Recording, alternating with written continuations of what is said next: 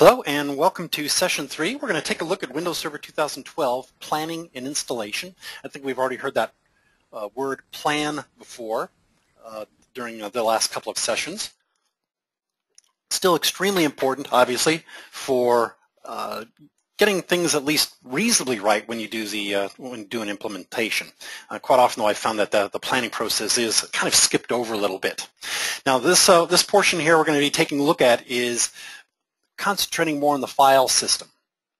So if you already have a lot of background on the NTFS shares and NTFS permissions rather, and share permissions and so on, then some of this is probably going to be a review for you. You may already be complete experts at it, and that's awesome. The way that Server 2012 has changed things isn't fundamentally different. However, they've changed a little bit of the terminology, kind of important on exams, of course, and reading documentation and so on.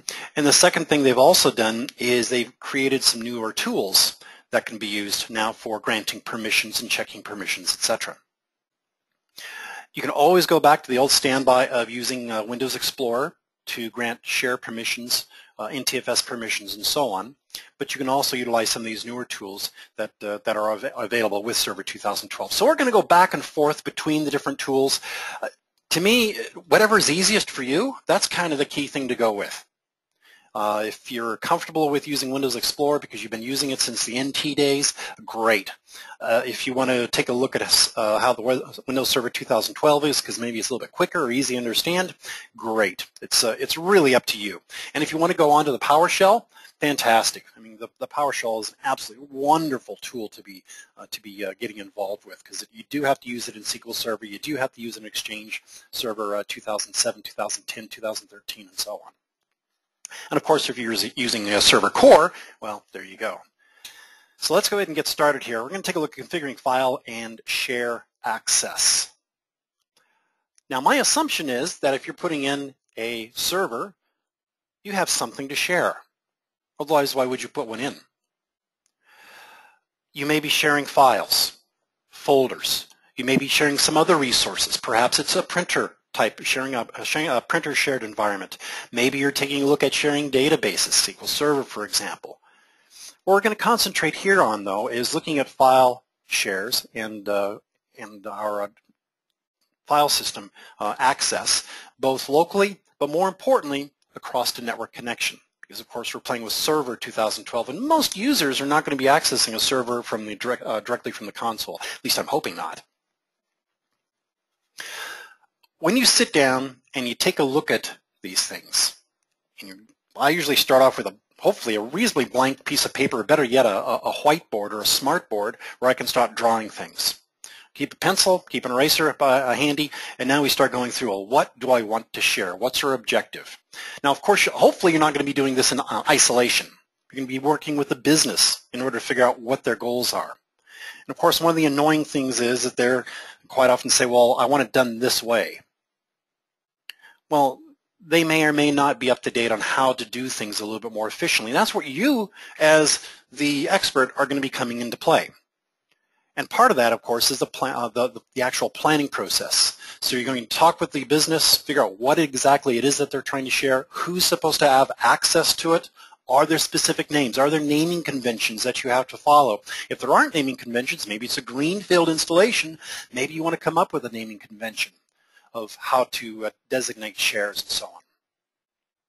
You'll have to take a look at groups. Creating groups, universal groups, global groups, local groups is all a whole section all by itself. How to set up that hierarchy of when to use global groups and universal groups and local groups to grant access to our different file and share access is also a separate topic. So a lot of these things kind of build on each other. So we're, again, going to take a look at just the file side of things, the file and folder type of sharing of resources, just as establishing a base. Now, on the last item here on the slide, you can take a look at offline file settings. If you have traveling users, and I think a lot of us do have a number of traveling users, you may want to make offline file shares available. So if you're taking a look at your traveling users and what they need access to, they may see things such as, or you may want to consider things such as, what do they have to have access to while on the road? What things do they not need access to? Obviously, they can't really cache the entire file server of 8, 10 terabytes of data. Well, most likely not anyway. So you're going to have to kind of pick and choose what they have access to.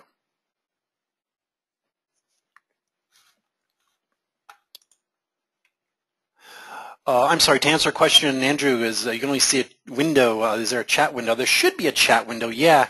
If you collapse your questions window, you may see a chat window right below it.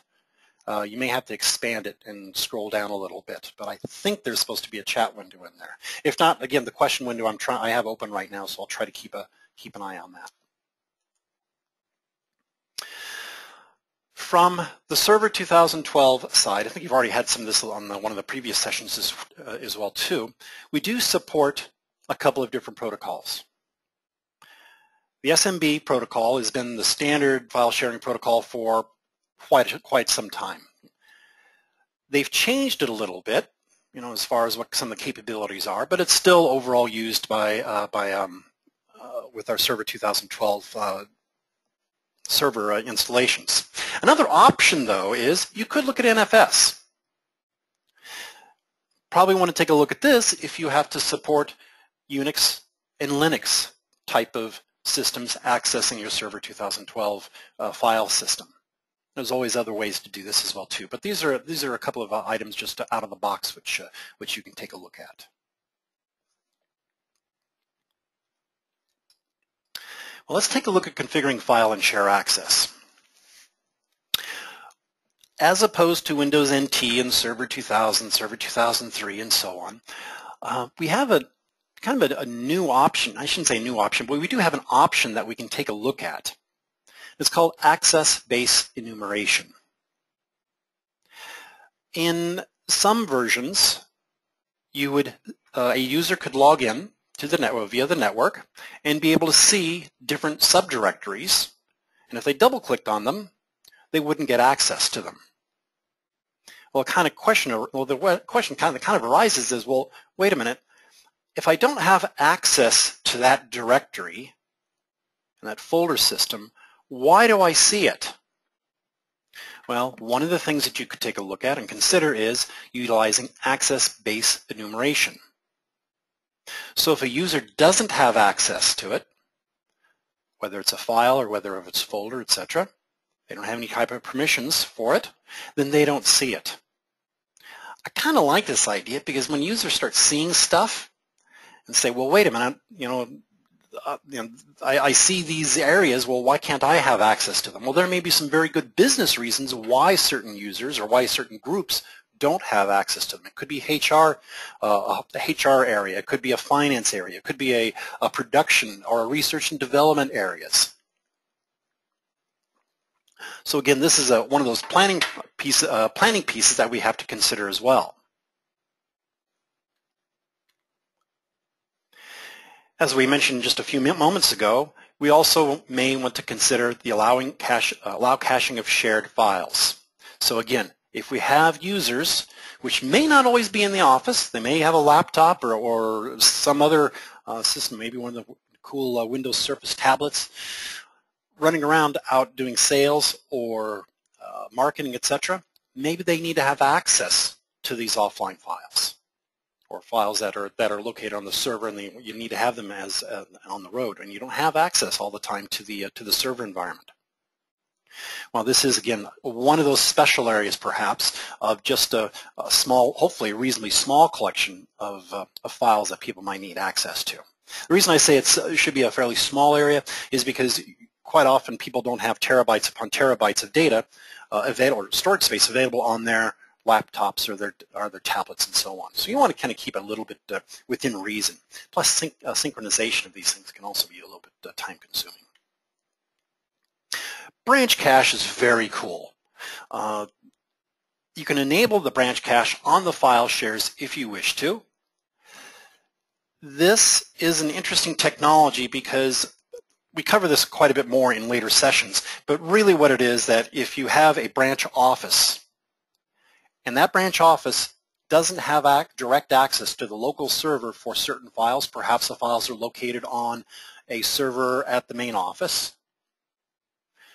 Once one of the entities, it could be via the server, it could be via a Windows 7 workstation, etc., accesses a file at the home office or the main office, then that file can be cached locally in what's referred to as branch cache at the branch location, the branch office location.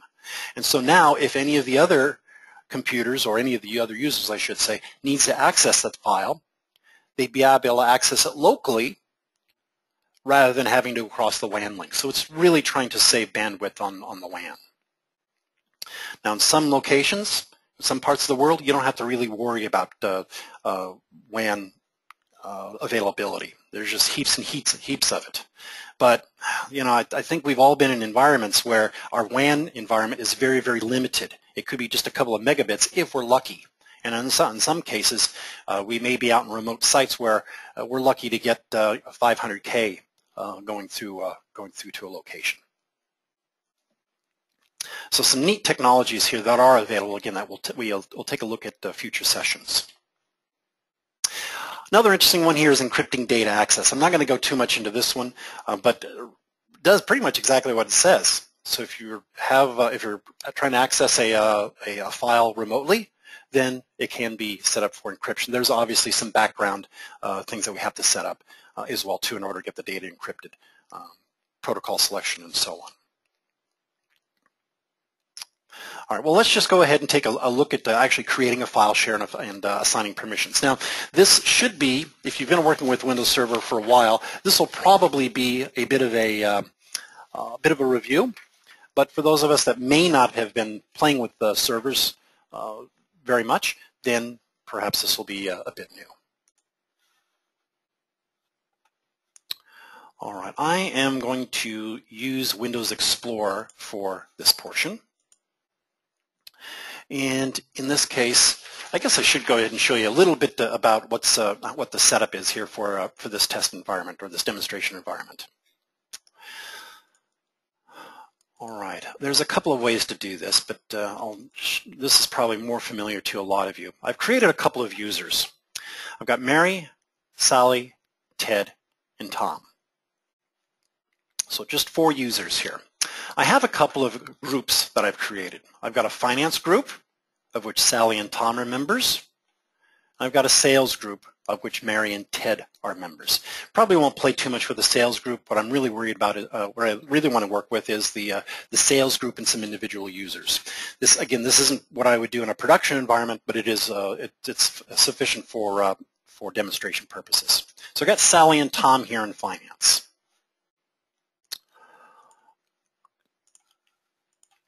So I want to create a new folder. And this new folder is going to be called Office Share, because I want to share some things within the office. Now I already have a finance folder, production, sales, users, etc. None of these, by the way, has any permissions assigned to them. I just created the directory structure. I haven't done anything with it. I'll right-click on Office Share, come on down here to Properties, and I have a couple of tabs that I'm really interested in. The first one is the Share tab. The second one is the Security tab. These are the 2 tabs we're going to be playing with quite a bit here. I have a couple of options here. I can click on this Share or what's referred to as Advanced Sharing. For those people who may be familiar with older versions of Windows, this is a bit of a change here. So I'm going to click on just Share at this point. And since I want everyone to have access to this Office Share, it may have things such as schedules for people out of the office and maybe have some PDF files for different types of things, or just an area to pass things back and forth. One option is to give everyone access. I could also use authenticated users as well too. And I'm going to give everyone read-write access to this share, so they can contribute as well as just to read the information that's out there. So select Read Write, and I click on Share, and I'm done. That's all there is to it using this type of interface. And that's all there is. Again, it's probably pretty familiar with for most people. Now, what I want to do, though, since I use that method of sharing, going through this little button here, let's take a look at the advanced sharing. Well, it does have Share This Folder selected. I do have the Office Share as the name, which is consistent with what I put in the previously. Let's check my permissions. Well, when I created it, everyone got full control, change, and read checked. Now, those three share permissions haven't changed across, I don't know how many versions of Windows now. So there's no real changes there. By default, of course, administrators get full control for the share as well. Now, if I wanted to, I can get a little bit more specific as far as exactly what. Maybe I want to take off some of the shares, some of the permissions. Maybe I just want to go with read permissions as an example for the share. Maybe I just want to go with change, full, etc. We'll leave it where it was. I'll cancel out of this. I just want to double check to see what was actually given. All right, so there's my share permissions established for the Office Share. Real simple, real easy. Now we'll come back to this in a little bit. Meanwhile, I'd like to come back to some other things that we want to discuss, and that's configuring file and share access. Now, we created the share, and that's great. The issue now is when is that share, or when do those share permissions actually kick in? Well, the share permissions kick in when you actually try to access the files and folders over a network connection. If you're logging in locally to the server, then share permissions don't have any effect. So if I log in as a local user, if somehow I manage to get login local rights into a server, I would see that none of the share permissions that were assigned to me would actually take effect. Now, from a practical point of view, of course, I'm hoping that only administrators have access to your servers, in the ideal world at least, and it's kept in a locked room, etc. But in theory, this is how what could happen. Well, the other thing we have to take a look at, though, are NTFS permissions. The NTFS permissions are combined with our file permissions. And I'm sorry, I need to take a look at some of our questions here. Evidently there's some people with microphones that are open. All right, let me try doing this. All right, now has that taken care of the background noise that you guys might have had?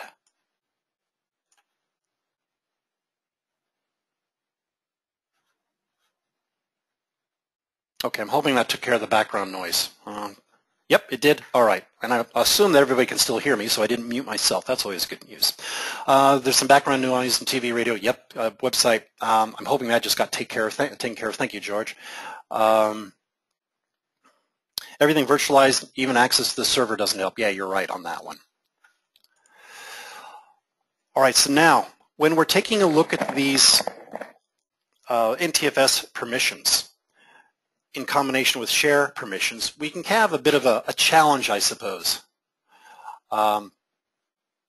Especially if you're not confident, or if the planning process wasn't carried out, or maybe you're walking into a new location where things have just been put together, there's no documentation, which is always a lot of fun when people don't write things down of what they did, and you're trying to figure out, well, what's going on? What do they do? Well, let's take a look at an idea of what these NTFS permissions are for in the first place. We want to have these NTFS permissions to control at a more granular level access to our files and folders. Now, what I mean by granular is that just because I share them across the network, I only had three options: read, change, and full control. Well, that ain't real great if I'm trying to keep people from perhaps executing files, or maybe I want them to execute files but not be able to, and open files, but I don't want them to be able to and I want them to be able to change the contents, but I don't want them to be able to delete the file itself. So we can work with NTFS permissions to get very, very granular. In fact, there's about 14 of these of special permissions that we could actually look at. Now, the cool thing about the NTFS permissions is that regardless of whether or not you log in locally or you're accessing the information across the network, it doesn't matter. They still take effect.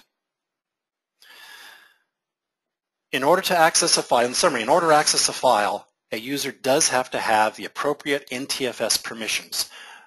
The planning process that comes into play here, though, is that you don't want to grant them too many or too high a level of permissions. You want to grant the amount of permissions they require in order to do their work. Now, I've been harping upon the word permissions. Some people confuse the word with the word rights. So if you have a rights to a file, for example. Well, Microsoft has defined, oh gosh, I got to be careful about how I say that one. In the Microsoft vernacular, you will see that permissions typically are accessing files and folders. Rights may be something such as changing the system time on a local PC. So you've got to be kind of careful on how you're phrasing some of your questions or how you're doing some of your documentation, whether or not you use the words permissions or rights.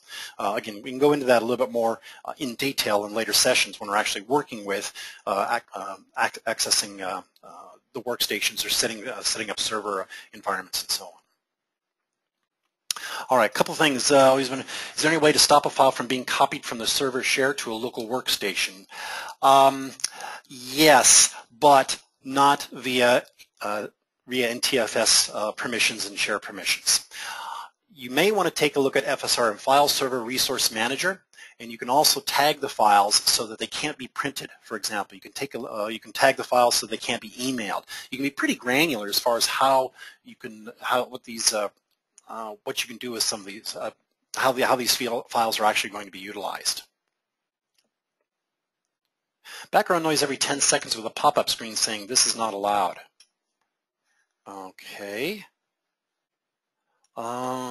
Is anybody else getting that pop-up by any chance?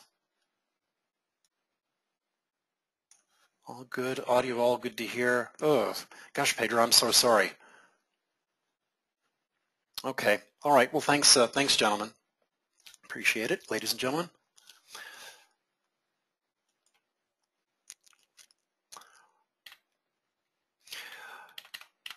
Here's the fun part. Now, if you really want to confuse people, like your bosses or people who are not real technical in there, start throwing TLAs or three-letter acronyms at them, and just to, makes it at least sound like you know what you're doing.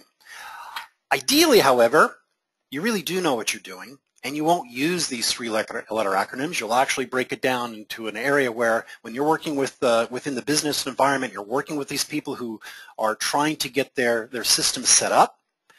You'll try to stay away from some of these acronyms and so on, but you do need to understand what they're for and what the concepts are. So let's kind of walk through this and maybe walk through some analogies that you could use in a business environment as an example. Permissions are stored in an access control list, an ACL. Great. So conceptually what I think of is I have a piece of paper, and I have permissions and people and resources and all sorts of things kind of thrown onto this piece of paper, but it's got to be a little bit better organized here.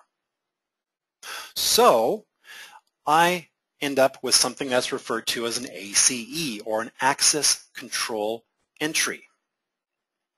Each access control entry has security principles. Well, that's just a fancy name for a user. So I have a user, or more probably ideally, a group of users. It could be in the form of, let's say, a global group.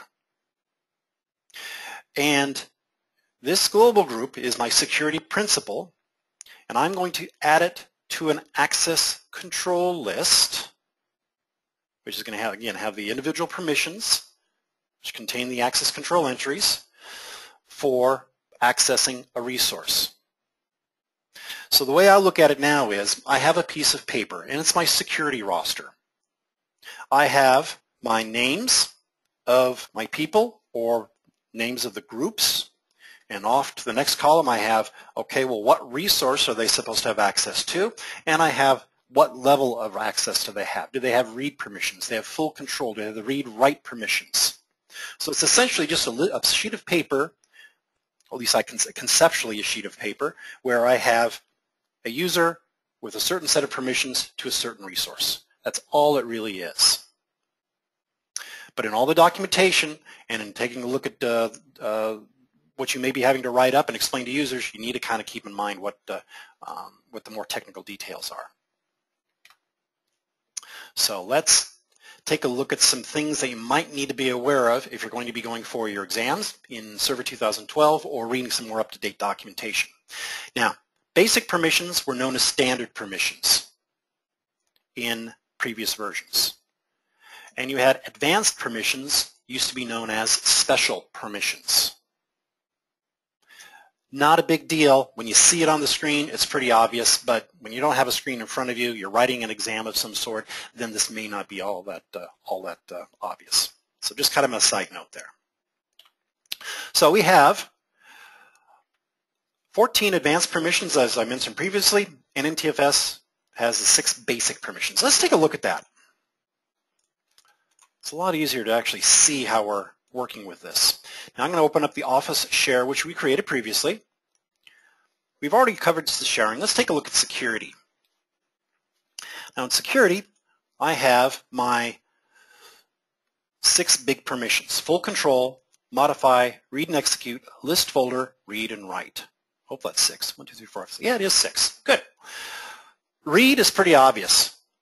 I get to read the contents of a file, for example. List folder contents, at least I can see what's in that file or folder, see what the names are, things like that. I may not be able to do a whole lot with it, but hey, at least I can see it. Yippee. Read and execute is pretty handy, especially if I have some sort of executable file that I need to have access to. That'll at least allow me to get through it. Write permissions, really handy for documents if you want to be able to write to the document. Modify is pretty much everything, obviously everything below here, as well as being able to delete contents and so on. And finally, full control. The big one here that I think of is being able to change owners or take ownership of the file, set permissions, and so on. Well, let's take a look at seeing the advanced permissions here. Let's see, let's take a look at everyone, and we'll do edit.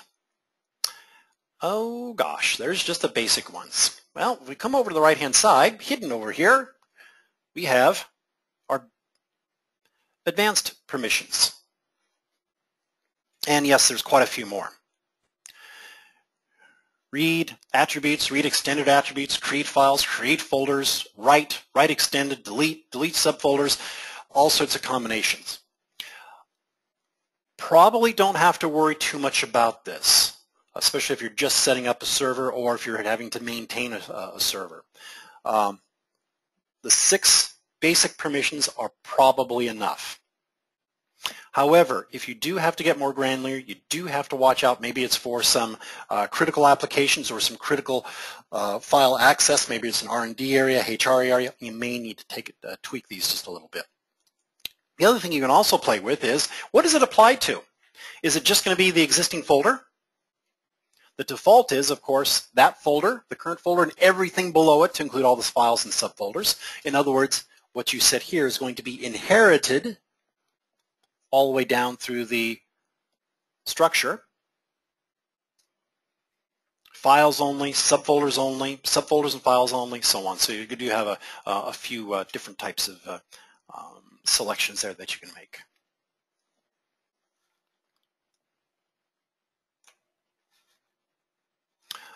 All right, so that's what we're looking at with the basic permissions, as you see here, as well as here, and the advanced permissions.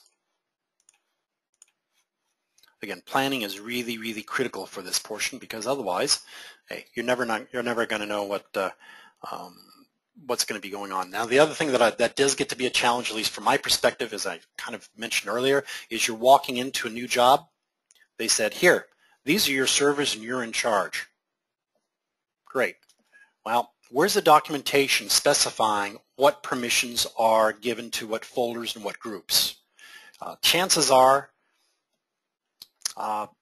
you may not have any documentation. Or if it is documented, it may not be complete.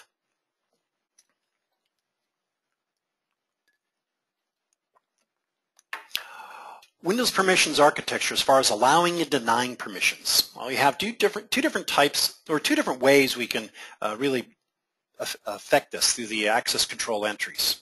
You can either allow people to have access, or you can deny them access. Well, that's pretty simple. The first way is additive. Don't give anybody any permissions to anything at all. Deny by default. That's my favorite rule. Don't give anybody access to anything. If they need it, well, they'll come and ask. Well, it's one way to approach it anyway. As people need access, then you go ahead and add them to security groups, global groups, and so on, local groups, whatever, whichever model that you're having to implement at that time. Additive is pretty simple and straightforward. Another option, though, is subtractive.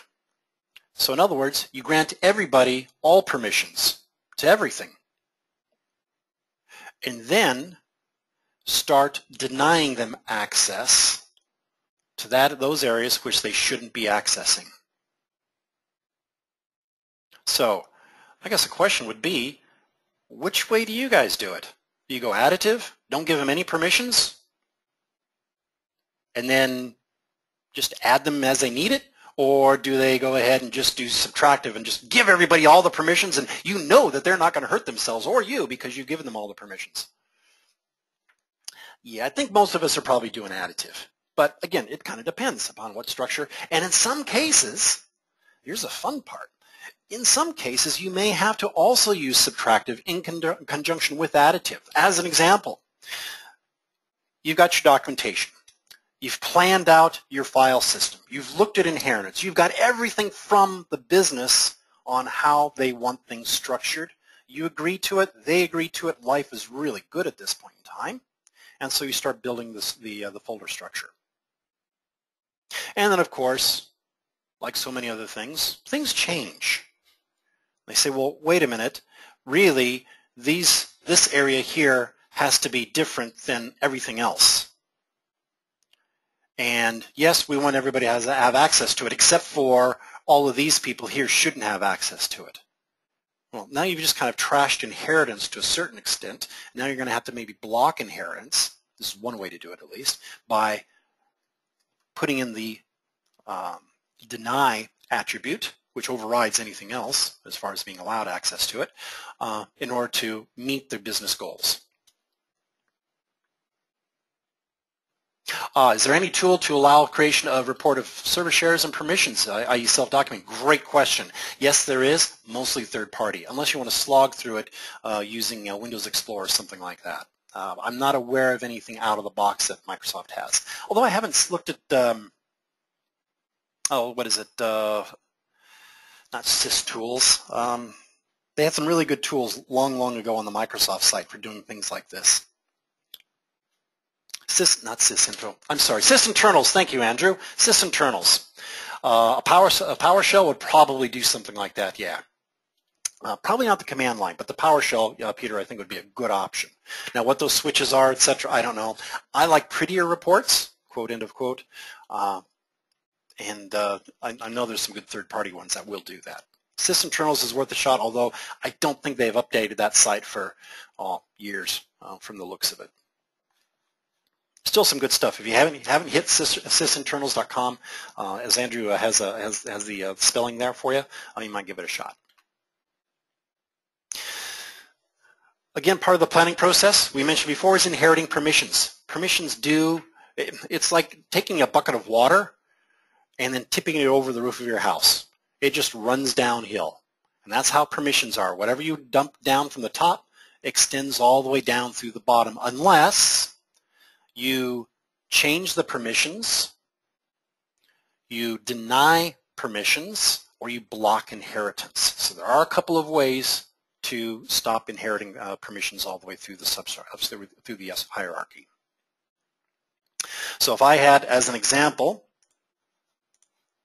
oops, hang on, let me bring up my server interface here. There we are. So if I had finance, and within finance, let's create a couple of subdirectories. How about AP for accounts payable? And of course, if we're going to have an accounts payable, we of course have to have an accounts receivable. So I can grant permissions here on my finance, and let's say, sorry, advanced sharing, share that folder, permissions. There we are. So finance is now being shared out as finance.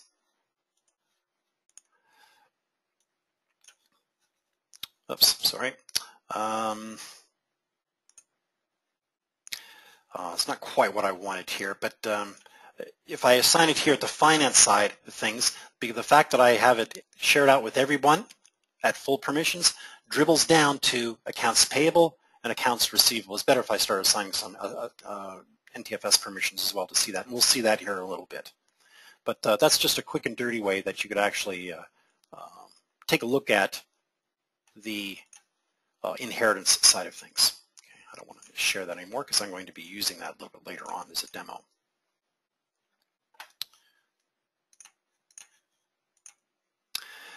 So as I mentioned before, we can turn off inheritance. We're going to have a demo of this as well too, or we can also deny permissions. The interesting thing here is that if you give a person full permissions to, let's say, a file share, for example, and they get full permissions directly through their user account, it's not the best way to do it, but you could do it that way, as well as maybe through a couple of group accounts, they also get full control. But if they belong to a group which has been given deny, that deny will override all of the full controls that were given to him. In other words, the deny is higher up on the access control list than any of his full controls. So it encounters that access denied first. So again, top of the list. So something kind of consider when you're looking at denying permissions. I try to stay away from those whenever possible. I try to make sure that the file folder structure is conducive to inheritance where I don't have to do those kind of things. Here comes the fun part. As we kind of scratch our head and wonder, well, gee, why does Tom or Mary or one of my other users here have access to something or don't have access to something, and I know I gave it to them? Well, where do they get their permissions from? We have to calculate what the effective access is at this point. And that's going to be a combination of our allow and our deny permissions. It's going to be via our inheritance, as we just previously discussed. It's going to be group membership, whether it's a local groups, global groups, universal groups, any kind of explicit assignment directly to that user. So I can get permissions from lots of different areas, and that gets to be a bit of a challenge as well. And there are some built-in tools that you can utilize for figuring out what some of these permissions are. And we talk about those in some other sessions. Whole idea here is our allow permissions are cumulative, so we get to add them all up. So if I get read and write permissions from one place, I get modify from another one, I add them all together, and I end up with the least restrictive. That is, I get modify plus everything else, in other words. Deny permissions, as I mentioned before, override all allow permissions, period and dot. And of course, if I explicitly assign permissions to someone or some security principle, then that does take precedence over anything that they may have inherited. So now we have to combine your NTFS permissions, and kind of note this because we're going to go walk through a demo which gets to be a bit of a challenge in figuring out where some of these things are. We have to combine our NTFS permissions and combine our share permissions. Now remember, our NTFS permissions are additive. So if I got read permissions from one place, I got write permissions from another place, I get modify permissions from another place, add them all together and I end up with modify. However, when NTFS and share permissions are put together, the most restrictive applies. So in other words, if I got full control for my NTFS permissions and only read for my share permissions, what do I end up with? As I scratch my head trying to figure out, gosh, why doesn't Tom have access? I gave him full control.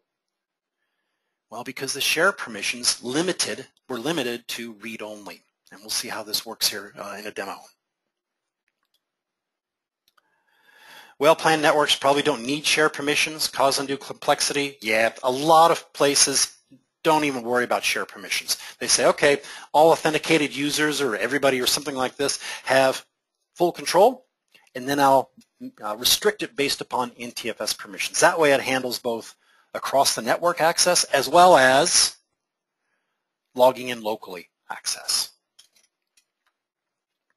All right, let's take a look at a couple of things here. File share using Server Manager, file and storage services. This is a different way than what we looked at before. That is undo, not undue complexity. Yes, George, thank you. It does make things a bit more complex when you have to combine the two. And like I said, we'll take a look at a couple of things here. All right, let's switch over to the server and have some fun. All right, I'm going to bring up the Server Manager to do some playing with at this point. Here's my local server. I'm hoping you've seen this a little bit before. I'm just on a work group. I don't have this integrated with directory services, so it's a bit limited as far as in the complexity. It just makes it a lot easier for simpler demos here. Now I do have the file and storage services role installed. And I'm going to go down to my shares. And what shares do I have? All right, I have the Office share still there. Great, that's fine. That's exactly what I would like at this point. Now, what I'm going to do now is very similar to what we did with Windows Explorer. This is just a slightly different way of doing things. I'll come up here to Task, and I'll select New Share. Now, here's where I have some fun. I have SMB, Quick, Advanced for applications. I can also set up NFS shares as well. Let's walk through doing a quick file share. And I'll hit Next. I have a couple of options in here. I can select an entire volume if I wanted to. Yuck, I don't want to do that. I want to be a little more granular. And I'll browse, I'll go to Data, and let's see, let's do Finance. That was one of the ones that I wanted to have a bit of a play with. I'll select a folder, and there it is. E:\data/finance. I'll hit Next, and boy, that's just really annoying me. It should have been uppercase. I can put in a couple of descriptions in here. Just a quick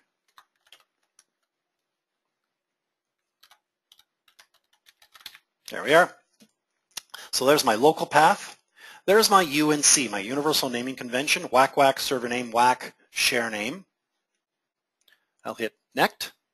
Next, rather. I'm sorry, Drew. Yes, we'll be coming back to the advanced SMB shares. I'm just doing this one here real quick. I want to walk through a couple of them here. All right, I want to do a customization. One of the things I could also do is there's one place where I could put my enable access-based enumeration. Remember, if a person doesn't have at least some permissions, like read permissions or something like this, they can't even see the share. So that's why this is kind of nice that Windows hides this. I'll hit Next. Now I'm going to customize this and add a security principal. And remember, from the very beginning, we had a group out there called Finance. Was it Tom and Mary or Tom and Sally were members of that? And since they are actually part of the finance group at the finance folder, I'll give them full permissions. Right? One of the things I will do also is disable my inheritance. And I'll click on OK because we know what we're doing. Well, at least we're hoping so. Let next. I can review the information here. And I'll hit create. Uh-oh. What happened? As I scratch my head.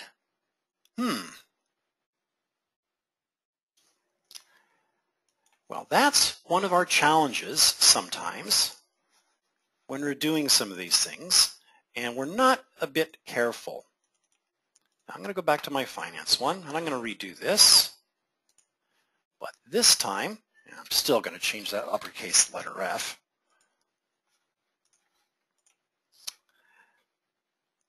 I'm going to customize the permissions. I have those folks added. What happens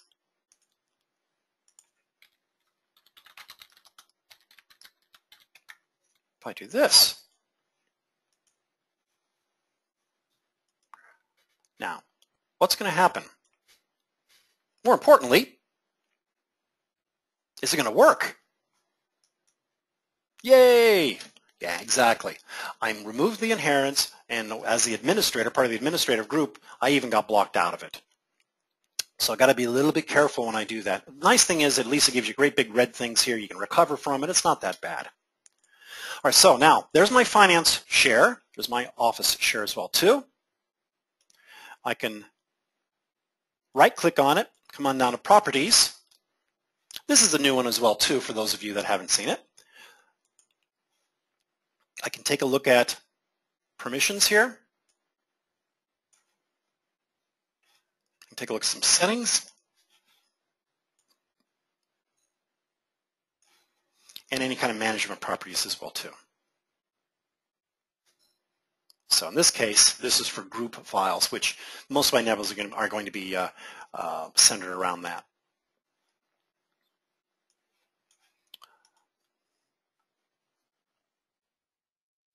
Does the encryption option for creating shares add a performance overhead on connections or disk utilization? Absolutely. Good question. Yeah, it sure does. And anytime you do any kind of encryption, your CPU is going to get hit, of course, and the disk access, I'm not sure how much the disk access is going to be hit, but it will be hit. But I know the CPU can get hit a little bit hard on that. If it's depending upon what type of a production server you have, the standard ones that I used to buy a couple years ago were Dell 710s with dual Xeon with 6 cores each. There was really no real problem. Even bigger hit on a virtual server, yeah, you're still looking at sharing the CPU on the host system anyway, whether it's 1 or 2 cores, whatever you happen to assign to that virtual server. So yeah, it is going to take a hit there. Now the whole idea there, of course, is to make sure you just have enough resources. Never use on a SQL server. I didn't say that. It's just something you have to be aware of and you have to plan on when you put your server in. Give me enough money, I'll buy you a server where you probably won't notice it. All right, let's see. Let's do something a little bit different here. Let's create another share. Because, if I remember correctly, Drew was mentioning he wanted to see some other file share profiles. Let's do advanced, because this has some neat things in it too. And I'll go to data and, geez, you know what? I want a folder in here, but it wasn't created yet. I'm going to create a HR for human resources. We have to be nice to those guys. Folks, I should say, because they're the ones that hire and fire. So we have to stay in their good grace. So there's my share name, HR or human resources or whatever it is. I'll just leave it as HR right now. There's my UNC, path to local share, etc. Hit next. I'm just going to leave it. I'll go put in access-based enumeration anyway. Now, under customized, the customized side of things here, let's see. I'll do that. I am going to add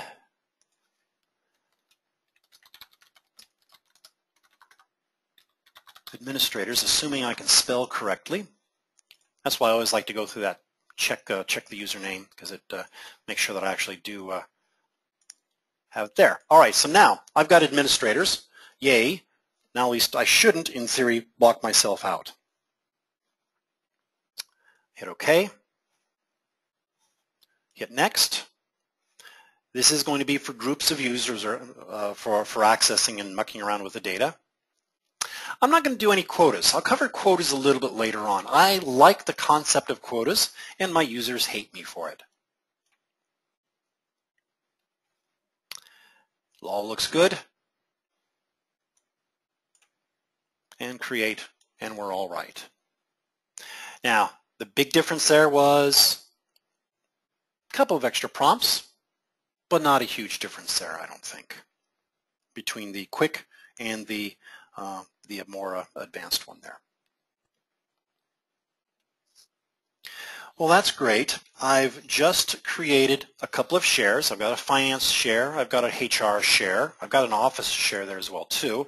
So I'm well on my way to creating my file structure as well as my security infrastructure. But something I really would like to do as I'm going through, before I get too far down possibly the wrong path, is I'd like to check some of these permissions to see what are actually taking effect. One thing that I want to do is a quick review though. I'm going to bring up my local users here. I have Mary, Sally, Ted, and Tom. We were playing with finance, so Sally and Tom are our two finance people. So let's keep that in mind. So let's take a look at security. I got a question mark. There we are. So finance has full control. So Peter and Sally should have full control.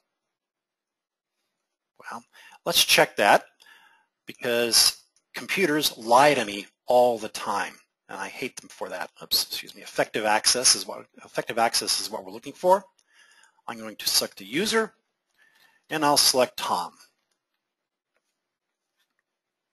And since finance has full control, Tom therefore gets, gee, I hope he gets full control. That's what I gave him. We'll just verify that. Oh gosh, something happened. Any ideas? Any ideas what happened there? I obviously screwed something up. What could it be?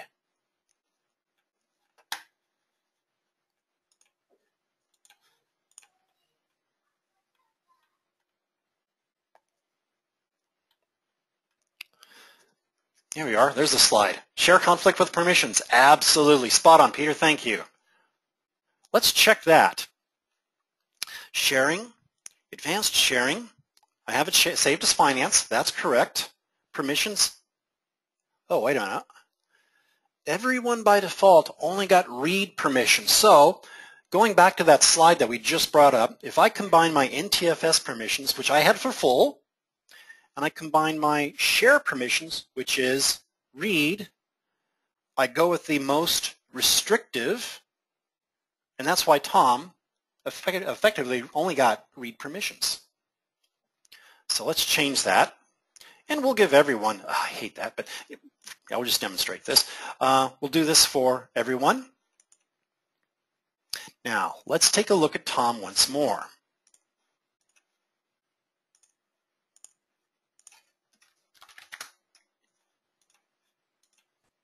Oh, yay, I did it right this time. Hot dog. Well, in theory, Sally should be able to access it too because she's part of finance. Yay. And let's see, Ted was the other one, wasn't it? Ooh, Ted didn't get any permissions. Oh, wait. He's not part of the finance group. We don't trust Ted, therefore he's out. as an example. Of course, we trust Ted, he just doesn't need to have access, let's say, to the finance section. Now, I can also do this. It says select a user, but I tried putting in finance. Doesn't quite like that one there. Who's the other one there? Ted, Sally, Mary was my other user that we can take a look at, and she shouldn't have access again because she doesn't belong to finance. So that's how one way that I can go ahead and check on whether or not I actually set my file permissions correctly. So what's the general rule of avoiding conflicts between share security and file folder security? It's kind of, well, you'll see a lot of folks out there who they'll create the share. Once they create the share, like so,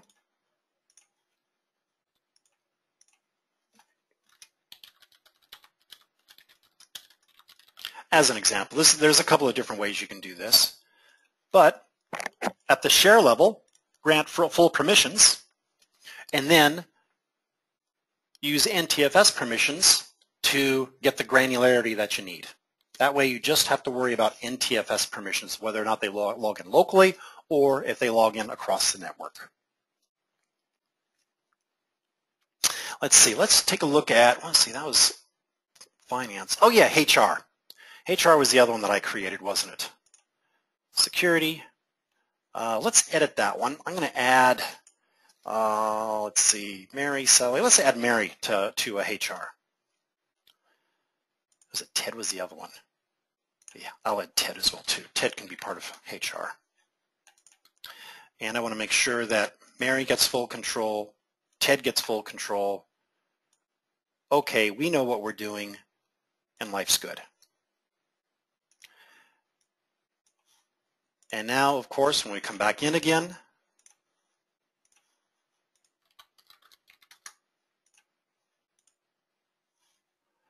looks like we have the same problem once more. Yeah, it's only read permissions there.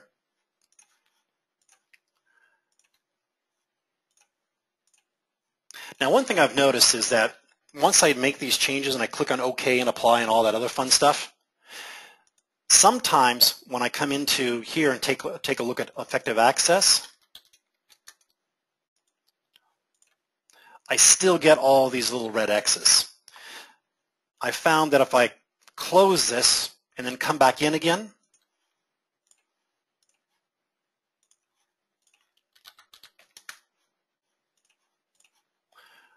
it actually gives me what I'm expecting at least. So just kind of a little feature there that you may run into some challenges or something like that if you're in a hurry or you're just kind of scratching your head of why is this happening. Just get out of it, come back into it, life's all good. All right, is there a security risk in less restrictive share permissions and more restrictive file folder permissions? Not that I'm aware of now. You may just want to go with change permissions as an example. I know there's a lot of places that don't want to give full permissions. They'll just do change on the share, and then they'll use the NTFS permissions. That seems to be pretty much the standard. I'm trying to think of a place that I've worked at that has used both share and NTFS permissions as far as kind of trying to manipulate both of them, and I can't think of one off the top of my head. Does anybody use a combination of NTFS and share permissions, and oil and gas sector does that? Fair enough. Interesting that they're actually playing with the share permissions, because you can do in fact, you can do everything you need to out of the NTFS.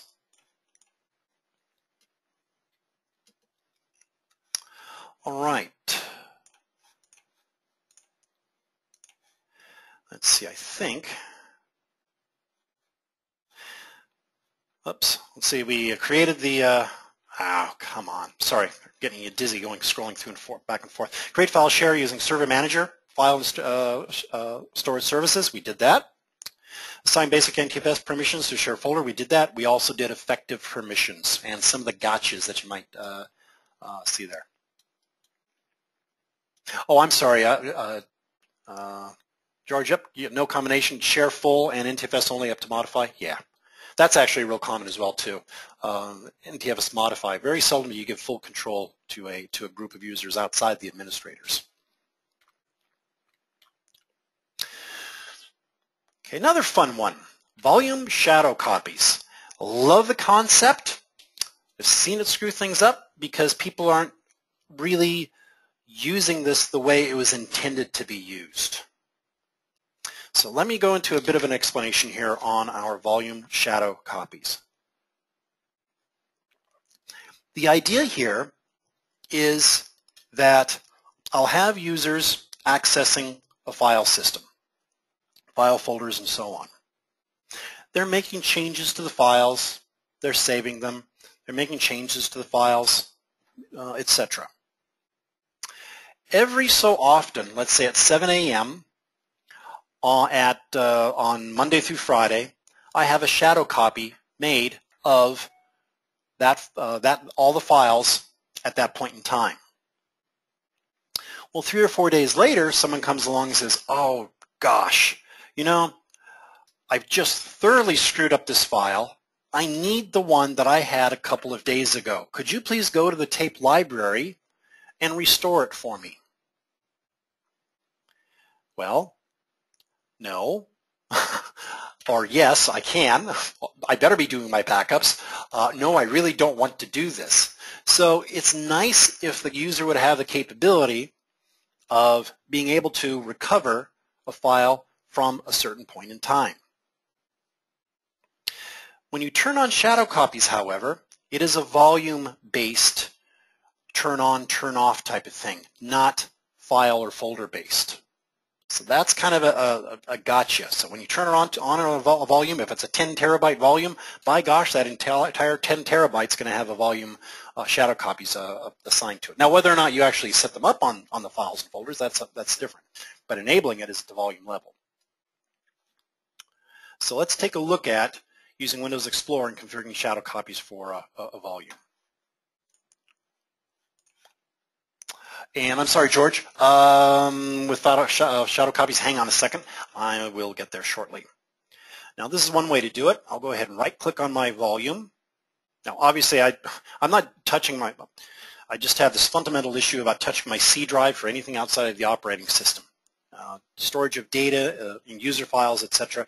I kind of pathologically avoid putting it out there. So I'll come on down here to Properties, Shadow Copy. And right now my shadow copy is disabled. Note that I do have 4 shares out there, which should match with what I have. I'll go ahead and enable that. If you enable shadow copies, Windows will use a default schedule and settings and create a shadow copy of the selected volumes now. Now also note, not appropriate for servers that have I/O load. So you should manually configure the shadow copies and place the storage area on a volume that will not be shadow copied. Some interesting things in there. So I'll still do this. And let's take a look at the settings. Well, my storage area is drive E, mainly because I don't really have another drive that I can put this on. I think drive E is something like, what was it? I think it's 5 meg, or 5 gig rather. Oh, 25 gig, sorry. It's a 25 gig volume. Of that 25 gig, I'm going to use about 2.5 gig for shadow copies. My schedule is the default in this case, and it's going to be 7 a.m. Monday through Friday, every week. Now I can also take a look at creating new ones. I can repeat the task every certain amount of time. Yeah, I've got different types of options here. But I'm just going to go ahead and accept the defaults at this point. So now it is at 4:03 a.m. rather. I have set up a shadow copy for this. Well, that's fine and dandy. Now, the idea here would be that hang on a second, let's take a look at this. No, I'm sorry. As I come into HR rather, and let's say I want to create different types of files,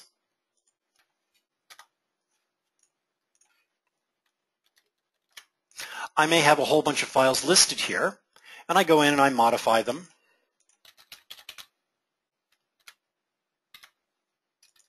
I can modify this one, I come back to this one, etc. And at 7 a.m. each morning, a snapshot of these files will be taken via shadow copies. The users, when they right-click, unfortunately I don't have this all set up here completely, but accessing it remotely as an example across a network share, the users could right-click on those files and they could restore a previous version. And the versions would be set up here. I wonder, let's try something. Let's try this, just for curiosity.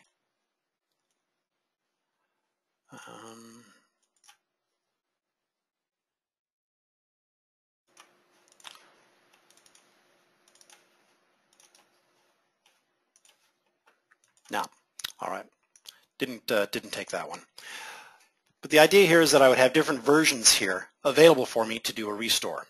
Now, here's the problem that can occur. You have a certain amount of, or a finite number of file versions you can keep. It's by default 64, depending upon disk space that's allocated for volume shadow copies. There are some people that try to use this capability as a versioning control mechanism for their files. So in other words, they'll create a version and say, okay, well that's my first version as a draft. Then they'll create a second version. Then they'll create a third version. And this is how they do versioning control for documents. Well, that's not what this is for. If you want to do versioning control and so on, take a look at SharePoint. Absolutely wonderful product. And that's what it's meant for. Putting documents up there, version control, change control, flow control, all sorts of things that you can put into SharePoint. But volume shadow copy is not for that purpose. So that's something I'd really like to emphasize here. All right, so that's what we're looking at on our volume shadow copies. I'll tell you what, I'll go ahead and disable that now. That way I'm back to where I was.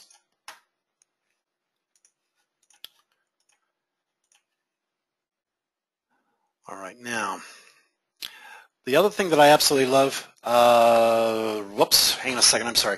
How do you look at volume shadow copies to remove or add? That was from the right-clicking on the files as an example is a good way to take a look at which versions that you may want to restore.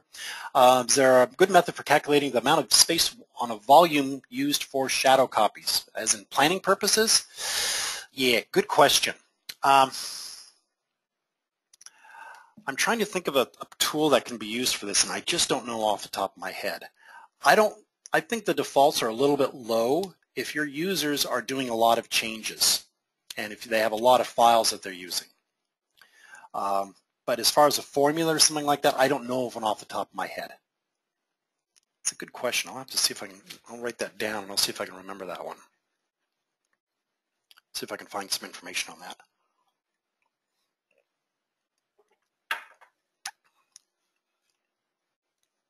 All right, Windows permission architecture. Percentage over time, there may be, Peter. I just don't know off the top of my head what that would be. I'd have to do a quick, not Google, this is a Microsoft class, so it would be a Bing search on that. NTFS quotas, as I mentioned before, I absolutely love the concept of this. Because one of the problems I always seem to have is my users think that they dump things on the server, and how much disk space does my server have? An infinite amount. It's a black hole for data that just gets sucked in, and there's no way that I could ever fill it up as a user.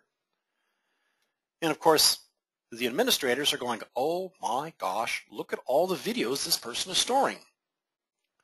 They've got things dating back 15 years all on DVD, and they're trying to store it on our SQL server or something like this. Well, hopefully not a SQL server, but on some sort of inappropriate platform that was never designed for mass storage of files.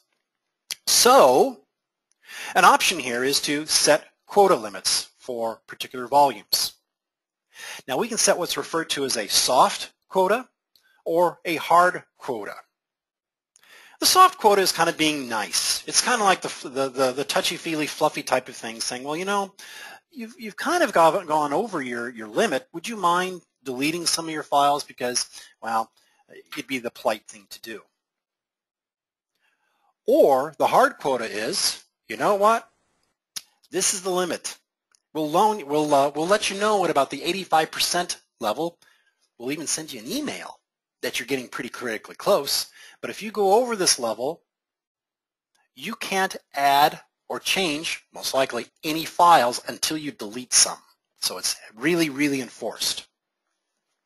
So it kind of depends on how you want to enforce this, I suppose, and what kind of administrator you're, what kind of administrative environment, I suppose, that you have. Now, the way that this is measured is by the size, obviously, as well as what files the users actually own. So it's user ownership. And again, it is set at the volume level. Now there is another way of doing this, and I don't have this installed actually, the FSRM, the File Server Resource Manager. This allows things such as email notifications to go out to the users. I think that's a great way to do it. Pop them an email, hey, say, you know what, you're getting close to your limit, instead of just not warning them to say, oh gee, you've just reached the limit, I'm not letting you to do anything. Not very nice to do that to your users. Execute commands with the FSRM as well as generate different reports. I like that one because you can get reports on things such as file size, duplicate files. You can take a look at types of files. We can also put in with our file server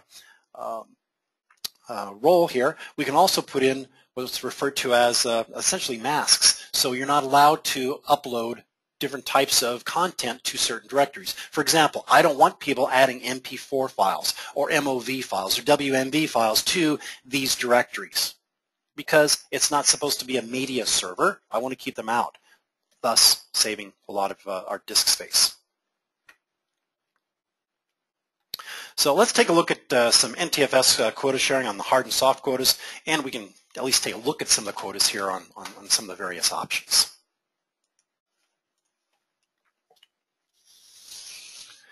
Let's see. Maybe I do have FSRM installed. Huh, there it is. I do have it installed. Yay. Okay. So here's my quotas. Ruh-roh. I don't have any. Well, you know what? This is a great opportunity to create some. So click on Create Quotas. And what's my path? Oh, let's see. Office share. You know, the thing is here, this is an office share. It's open to everybody in my office. I don't want them just to dump their entire C drive or D drive or E drive or something like that in there. So I'm gonna put some quotas here. Well, gosh, what kind of limit do I want to take a look at? 200 gig volume usage, monitor 500. Let's do that one. And let's take a look at some of my defaults here. Well, it's a soft type of enforcement. I'll get a warning via an email at 80%, another warning when I've reached the limit, and another warning at 120. Wait a minute, I just went over 100%. Oh, it's because it's a soft quota. It's not really enforcing. It's just saying, you're kind of waving a hand, holding a hand up, saying, hey, you know what? There's an issue here. You might want to consider, as an example, reducing the amount of content that you have in those subdirectories.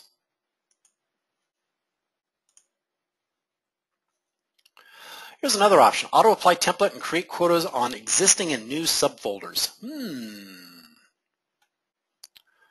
I can also do some along the same type of things in here, but note now that it is a hard enforcement.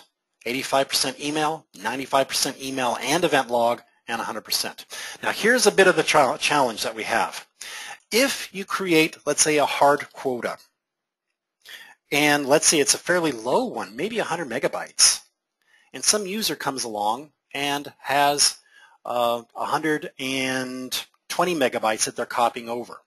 And it's dutifully copying everything over, and all of a sudden it hits in the middle of a file, it hits that 100 megabit limit. Well, you could have some really upset users. So you have to make sure that this quota is large enough if they need to do some sort of a sharing of content, but of course small enough to make it manageable. Another thing you could also consider, a little bit beyond what we're covering today, though, is what's referred to as file screens. And as I mentioned before, file screens for blocking audio and video files, executables, images to certain subdirectories. Absolutely wonderful, wonderful tool. You can see that in Server 2008 as well, too.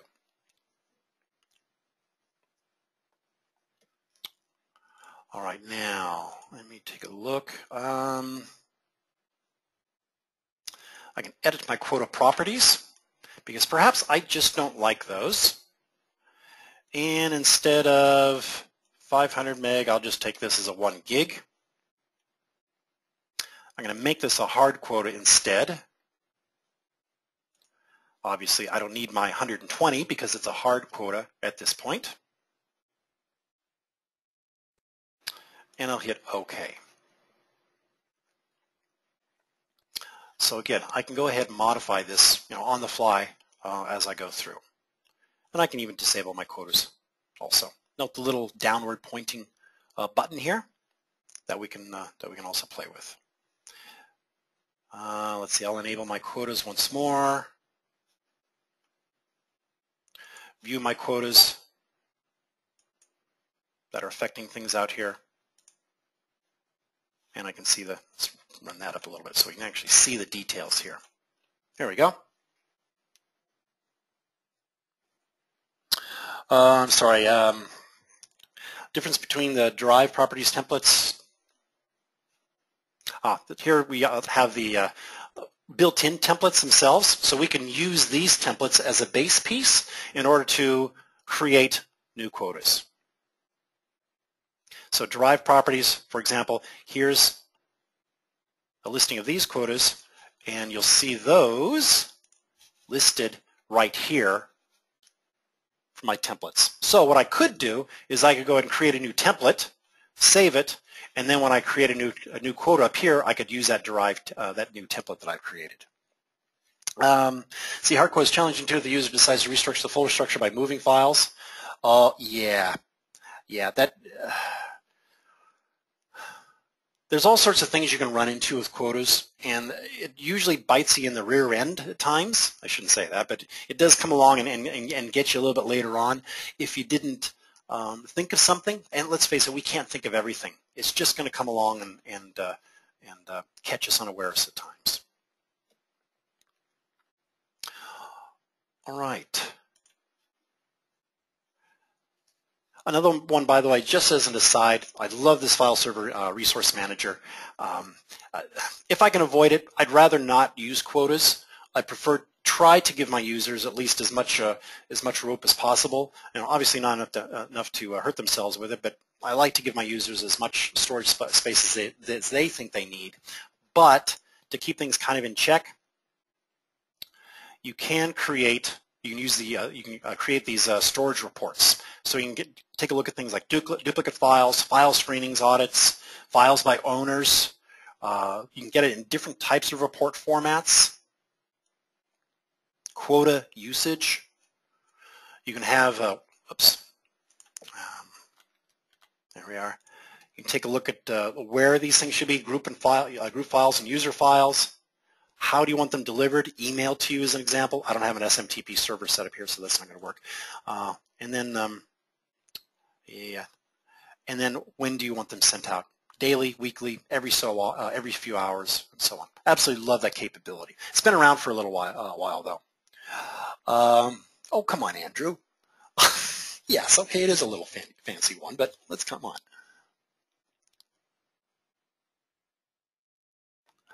Yeah, George, I don't like that person. That's yeah, they do something like that.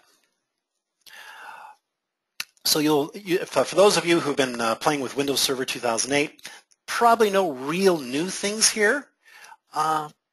It's just Yeah, it's the quota management, the file screening management has been around for 2008, 2008 R2. The reporting capabilities has been there for a while. All of the NTFS things that we've been doing have been around for years and years and years. It's just how you can do them now. A few newer interfaces, a few newer tools to do this with. Again, as I mentioned at the very beginning, pick the choice. Pick the way that you want to do it, the way that you're comfortable with doing it. I'm still a huge fan of going to the Windows Explorer. I feel it's a little bit more granular. I can see what's going on a little bit more, but there's absolutely nothing wrong with doing it from File and Storage Services.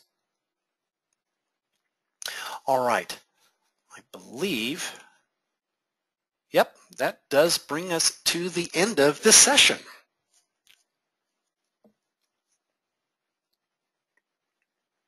The answers to your chat questions be documented. Actually, I think I answered all of them with the exception of one, and I'll have to scroll up here to get to that one.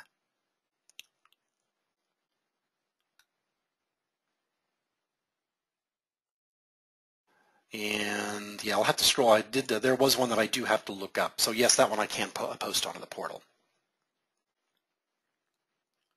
Oh, transcribed. Yeah, just might be able to do that. I think that, yeah, this does get saved as a file. I haven't thought of doing that, Peter, but yeah, it's a good question. We'll go ahead and do that. All right, other questions, comments, etc. Please. It's kind of an open thing. We still have about, a whole 9 minutes. I timed that one fairly well. There's quite a few of you out there, so.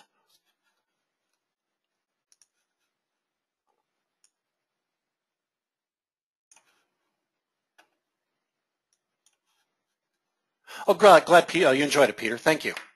It's always a lot of fun. I think this, yeah, I'm not sure what the scheduling of this course is supposed to be. I know we've got an Exchange 2013, I think it is, I'll be writing. And they've got a good security course coming up later on this year, I think, so should be good. How do you get the chat windows up? I have no idea on your end. I really don't. Let's see. Actually, I don't even have it open. All right. All right, I just sent out a, okay, Andrew, you couldn't find it either? All right.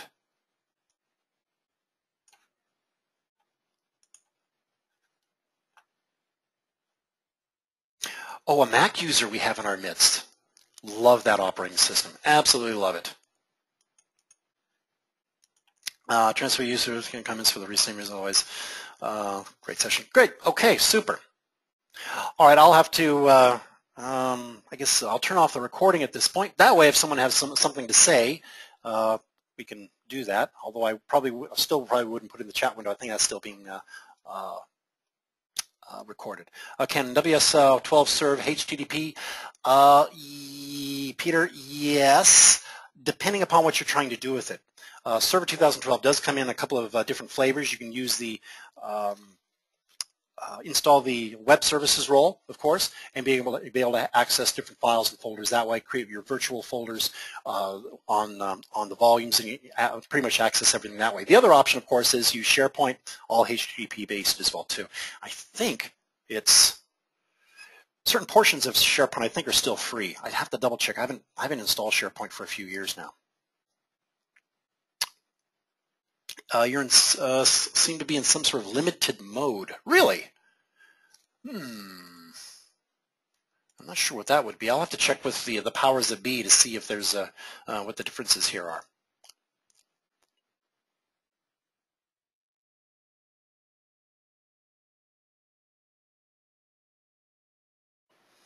Oh, Peter, stop passing around rumors, all right? Jeez.